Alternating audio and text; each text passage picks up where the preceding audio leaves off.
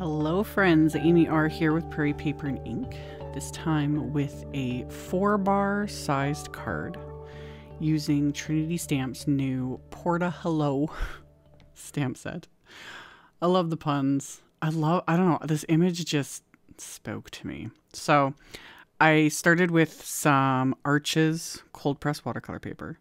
My original plan was to heat emboss this image. That's why I used my anti-static powder tool. In the end, I didn't end up doing that. I inked up and stamped this image multiple times with VersaFine Clair Nocturne ink. There is a lot of detail in this stamp, and Arches watercolor paper, the cold press, has a lot of texture to it. Honestly, I should have went with the hot press Arches because it's got a smooth finish. I struggle with that. It takes water differently. Unless you've worked with it, it's just weird, so I don't reach for it. I was okay with it not stamping perfectly. I just inked it up and stamped it multiple times and got pretty much all of the detail, so I was fine with that. And then, like I said, I did not heat emboss. Shocker. Usually I heat emboss because it gives me those raised edges, keeps everything contained. But I just kind of worked a little more careful for once. This is super sped up in editing.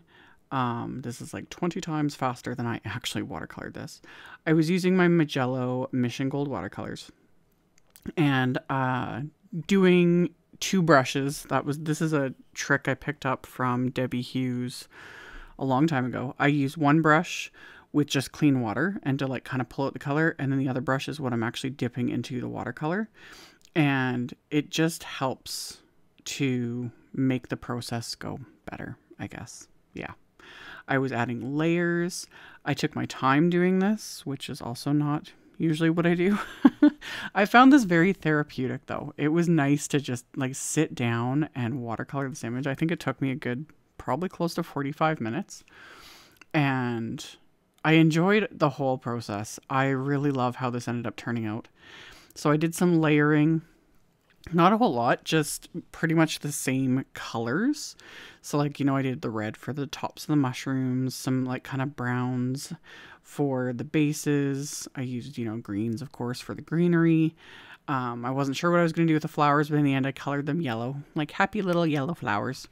So once I got kind of everything colored with the watercolor, roughly 2 layers, nothing too fancy. And I wish I had my palette on screen to show you guys. As usual, I was just in the zone and not really paying attention. But what I did was I took the red and I added a little bit of brown to it and a little bit of green to it to get a much deeper color. And that's what you see me adding right now. And that really just finished it off. It just gave it that depth. And I could have left it here, but I went in with my white gel pen to add some highlights, and that made me even more happy because, of course, in my head, I'm thinking those, little red mushrooms with all the little white dots on them.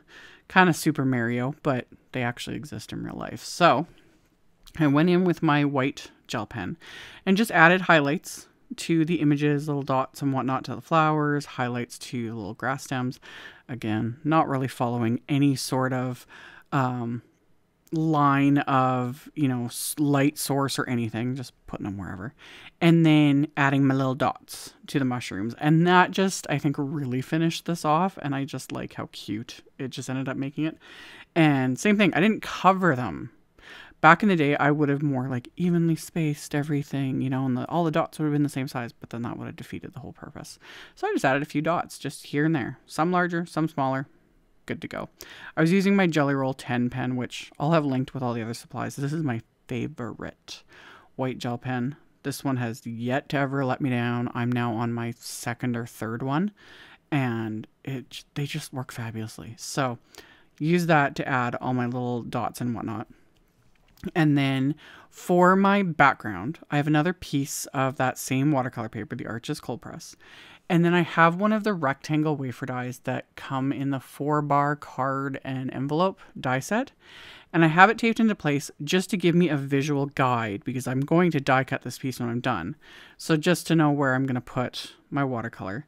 And I'm painting a ridiculously simple background. I'm just using green and then kind of a blue color. So I painted the green first, and then I kept going kind of back in while it's all still wet with just a clean brush, the brush just has clean water on it, to kind of lift off more of the color because I wanted the background to just be subtle not doing anything too fancy. And then I'm going to go in with the blue. Now, because I left this wet, you'll see the blue and the green kind of start to run into each other, kind of back and forth. In the end, I was fine with it. If you don't want that to happen, let the first color you apply dry fully, and then you'll be good to go. But because they're both wet, as soon as they start touching, the colors start to mingle. So I kind of liked the texture it created, but again, if I didn't want that, I would have let the first color dry. But again, this background's mostly going to be covered once I get everything on this card, so it's not a big deal. And of course, I had to add some splatter. Had to get some splatter in there somewhere.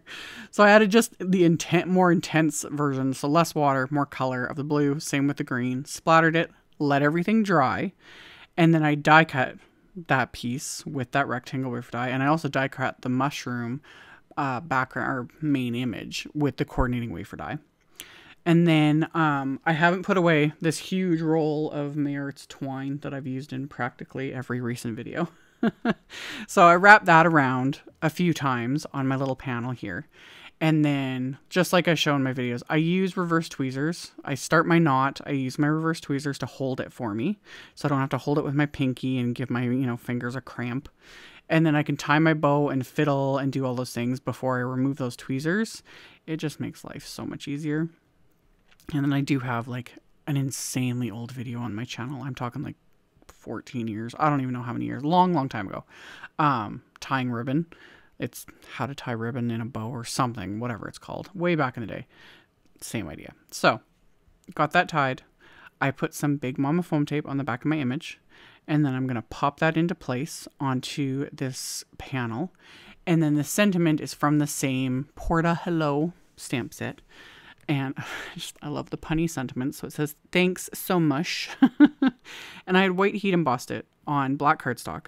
I die cut it with the coordinating little wafer die.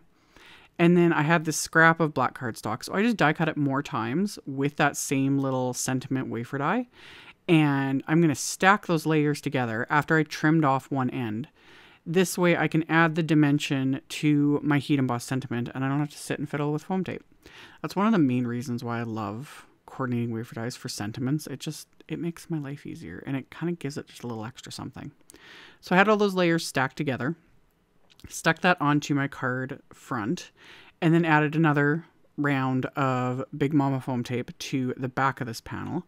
And because this foam tape is thin, it gives a little bit of dimension, but it doesn't add a ton of bulk. And then I have a piece of pattern paper that I die cut with another one of the rectangles from the 4-bar card and envelope wafer die set. And then my card base was just white cardstock that was cut to 7 inches by 5 inches.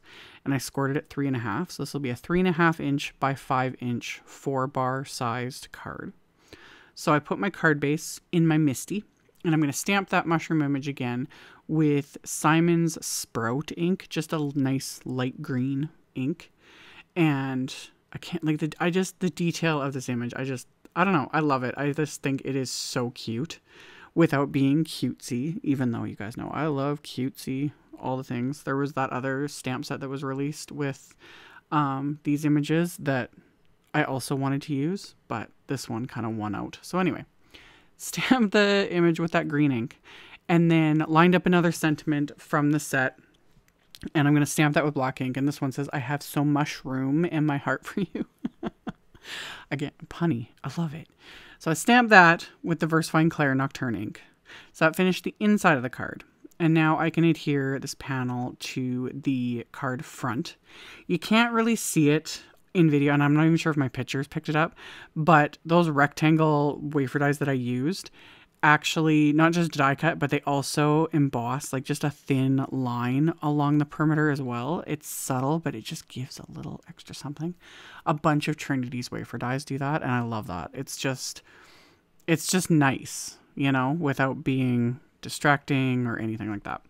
So I did that. Everything's adhered. And then I pulled out some cinnamon red hot embellishment hearts, also from Trinity Stamps, and just put a couple of those on my card because, gotta have my splatter, gotta have some bling. So arrange just a couple of those, and I'm just going to adhere those into place with dabs of craft tacky glue. And then once I get those adhered, while that glue is drying, I'm going to assemble the envelope because I used the 4-bar card and envelope wafer die set, I used the actual envelope wafer dies as well. So this card will have its own little matching envelope. And I use more pattern paper for that.